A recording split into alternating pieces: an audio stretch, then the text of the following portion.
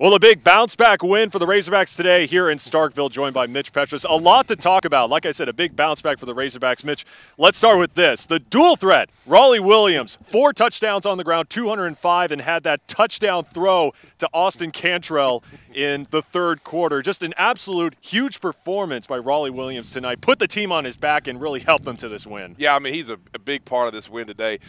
He had an excellent game in the first half, 3 touchdowns in the first half, and 172 yards on 8 carries, I think it was. I mean, it was a phenomenal performance on his part. A lot of things contributed to that. I'm happy for him. One of his best games he's had, but we've got so many other things that I'm really happy for him. But man, the credit must be due, and I'm happy for these Hogs. We needed this win, but with that said, I've got to focus on what needs to be corrected. Today Florida goes down and beats LSU, and LSU comes into our house and just runs all over. So our offensive line played a lot better today. I mean, it improved a lot. Now, with that said, the quality of defensive line they went against was not near as good, and we both know that. But it's good that they didn't come out here and just shoot a blank and totally whiff on this game. And on a game they're supposed to perform well, they did perform well. We put up a lot of points, a lot of yardage, and Austin Allen. And see, everybody knows this in the state of Arkansas, but I'm just going to go ahead and say it anyway. When Austin Allen has got time in that pocket, he's able to make plays. And tonight, we weren't perfect, but overall our protection was solid enough to give him time to facilitate the offense the way Dan Enos has implemented it, and the way it's schemed to do. When he's got time, he's able to open up, and he was able to find a lot of different guys all over the field today. I thought he made great decisions with the football all over Ben. But with that said, our defense has got a lot of work to do. I'm a big offensive guy, so it's a played offensive line. But as far as our defensive line is concerned, them and the offensive line have got to pick it up. They've got to not when you've got a dual threat quarterback like Fitzgerald was tonight, we've got to be able to contain him better.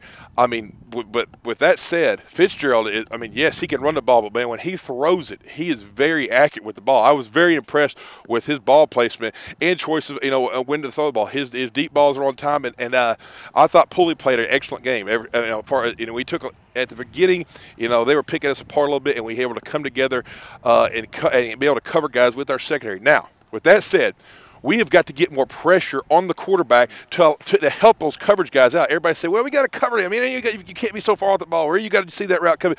No, defensive line pressure on the quarterback solves all of that. And when that pocket is, maybe you don't have a guy coming free or coming off the edge, but if that pocket is quickly closing and squeezing, maybe we don't have a guy that's going to get a sack, but as far as him being able, it forces him to hurry the ball, hurry the pass, and that affects his accuracy. So we want to close that pocket in. And tonight I saw Fitzgerald being able to sit there in the pocket for as long as he wanted to, and when he was able to step into the majority of his throws because of we had guys coming around off the hump on the ends, but as far as the defensive tackles in the middle, they have got to push upfield and create that bull rush. And we collapse it as a whole.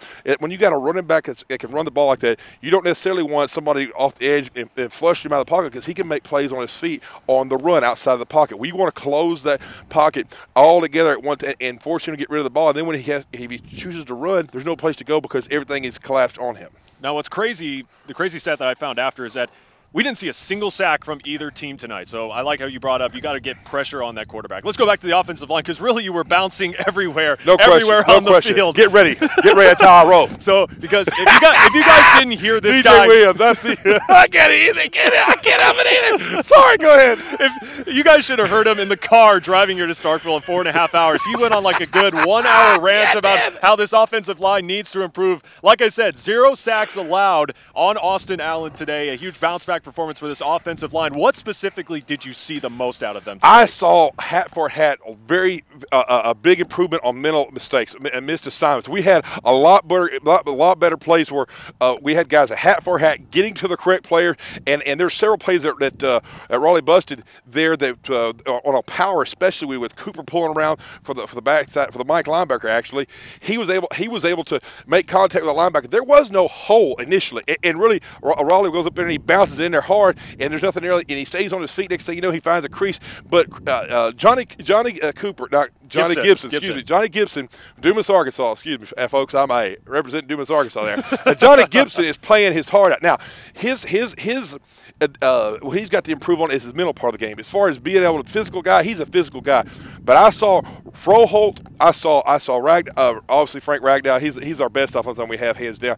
I saw those guys getting out in space and making plays, and Johnny Gibson himself. We were able to, on the very first play we scored on, he cut the backside guard off on the backside of the outside zone, and not only did he do that, he forced that safety to get trapped up in all that garbage, and it allowed him to make a break and get in the second, 88 at the gate, and everything else is over with. We have got to mentally, as offensive line, have more games like this. We'd have fewer missed assignments. That's what I saw. I saw fewer missed assignments. When you got a hat for a hat, you got a chance, and that's what we've got to have. We can't have one-on-one missed assignments where we're turning guys loose because we don't know who we have. I should say, you probably don't need me for these segments. We already ran out of I'm time. glad you're here, though. I'm sure glad you're here. I like that coat. Thank you, Mitch. As always, thank you so much. We'll see how the Hogs can respond next week at Missouri. All right, stick around. Brad Bowling coming up to talk more high school football after this here on The Final Score with Wes Moore.